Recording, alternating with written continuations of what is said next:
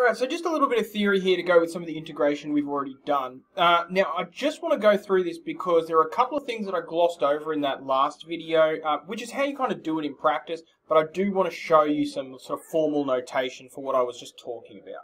So here's the first little bit of theory. This says that the integral of a function plus a function is equal to the integral of the first function plus the integral of the second function. Now, I did that in the previous video, I just didn't really talk about doing it that way. For example, the integral of 2x plus x cubed on 3 with respect to x. Now, we can treat 2x as f of x, and we can treat x cubed on 3 as g of x.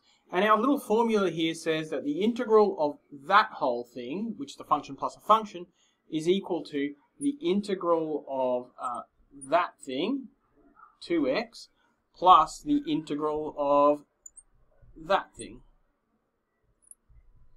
And when we do that, we'll get the same answer no matter how we sort of work it. The integral of 2x is x squared 2 over 2, and the 2's cancel out, so just x squared.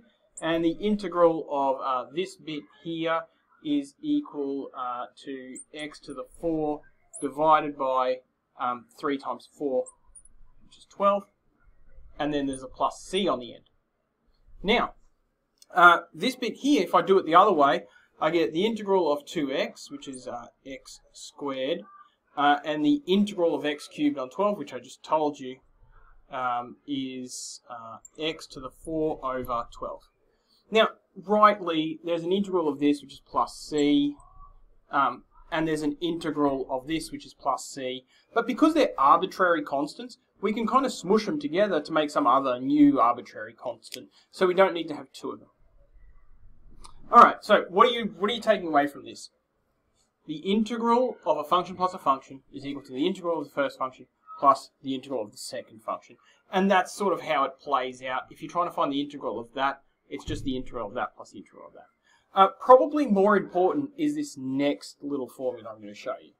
The integral of k times f of x with respect to x is equal to k times the integral of f of x with respect to x. It just means that if we've got our function being multiplied by something, we can take that something out of the integral and work out the integral separately. This gets really useful later on. I'll show you how it plays out. So if I'm doing the integral of 3x squared with respect to x, in the previous video I said, okay, how do we do that? Well, we're just going to say increase the power by 1 and then divide by the new power, and our answer is going to be just x cubed because the 3's will cancel out. Now, we can rewrite that as 3 times the integral of x squared with respect to x. Now that's 3 times whatever the integral of x squared is, which is x cubed over 3. And then the same thing happens. We end up at x cubed. Now obviously this example and this example are very, very easy. When we start working on some other stuff, being able to take out the multiplier there is going to be so important. But for now, I just want to show it to you so you understand what's happening there when I'm finding the integral. It can be done in two ways. Alright, that's just a little bit of theory for integration. There's two ideas. I've drawn the first one and the second one. They're both up in blue. Make sure you write them both down and understand what's going on. And of course, because you're watching me very closely, you will know that I forgot to put plus c's in, and that is a big mistake. Alright, that's integration, just a little bit of theory.